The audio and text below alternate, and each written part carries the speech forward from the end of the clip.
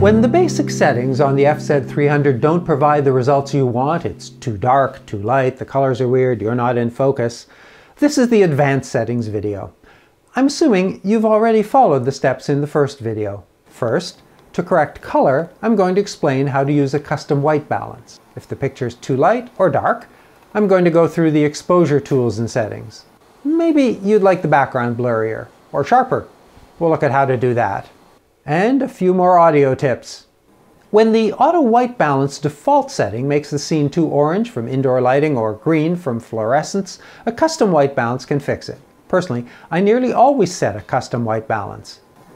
To set the white balance, I use a gray panel in the X-Rite color checker. A white piece of paper works nearly as well. Press WB on the control dial and rotate the dial to custom 1 to 4. Doesn't matter which, as you'll rarely use the same custom balance twice. Press up, place the panel inside the frame and press the shutter button. Do this every time you change locations, or every time the lighting changes, even bright sun to shade.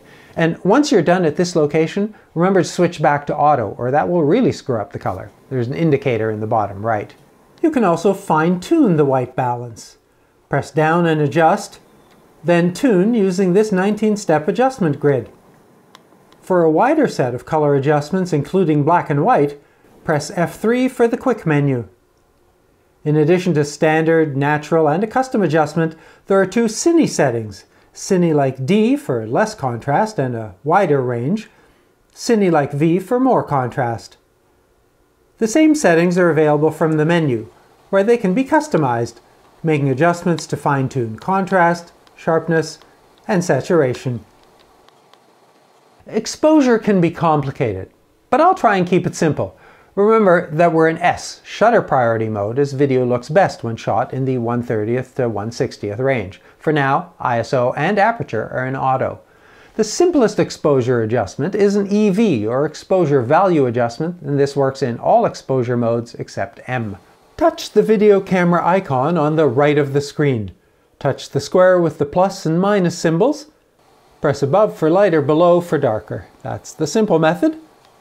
Alternately, you could press the F3 button to use the quick menu. Turn the dial to select exposure compensation, press up and then turn the dial to the setting you like. If it's just generally dark, an inexpensive LED light, this one's under $100, has a brightness dial and has a thing to attach it to the camera. That way you're always visible, but putting the light up and off to the side may provide a nicer image. Going beyond that, first let's configure the meter. The meter measures the light in the image. It's the scale at the bottom of the display. Select the meter mode from the quick menu. The multi, the default, measures the whole image. Center measures and adjusts to the objects in the center. Spot on a small selective area. Touch to select. Aim for your eyes. This is good if there's a lot of light on you and you seem to be bright, or the opposite, if there's a lot of light coming from behind and you're dark. If this makes the image very contrasty, go back and select Cine like D.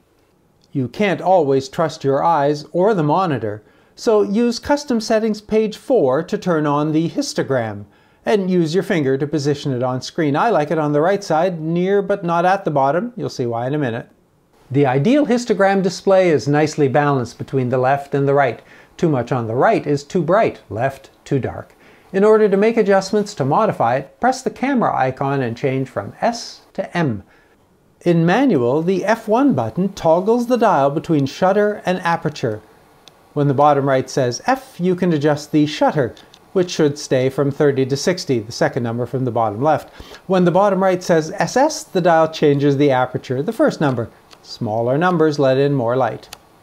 So far, we've taken advantage of auto ISO, but when we switched to manual, it reverted to ISO 100. Use the quick menu to adjust ISO to brighten the scene when the aperture can't. Remember that the larger the setting, the more noise. If you've turned the ISO down to 100, the aperture up to f11, and it's still too bright, a neutral density filter, an ND filter, the FZ uses the 52mm diameter, can help make the scene darker. Finally, on menu page 5 there's Zebra, a method preferred by pros. If the talent has pink skin, set Zebra 1 to 70. For darker skin, use a lower setting. Set Zebra 2 to off or 105. On custom page 7, configure a custom button. I'm using F4, and go to page 11 to select zebra pattern. Then use F4 to cycle through the zebra displays without going through the menu. Zebra 1 for skin. If the stripes display on skin, the exposure is good. Zebra 2 displays overexposed highlights. Let's just say there shouldn't be any. Close the iris to a larger f-stop until Zebra 2 stripes are gone. An ND filter may also be useful to achieve a blurry background, as you'll want the lowest f-stop possible. Use a focal length in the 100 to 200 range, set aperture to f2.8, and adjust the ISO to compensate. Keeping the subject as close as possible to the lens provides a nice blur. For a sharper background, use a larger f-stop. Again, adjust the ISO to compensate. Now you can see the noise. The touchscreen is the easiest way to get yourself in focus. The FZ300 has lots of other ways if that's not working. Leave the focus switch on AFC, continuous autofocus. Use the quick menu to select the focus area selector. Face eye detection is useful if the general 49-point setting isn't. When you're moving around a lot, try tracking. Select it and touch the object to be tracked. When neither the performer or the camera is moving, I use manual focus. Spin the focus dial, a little expanded view window appears on screen to help get the subject nice and sharp.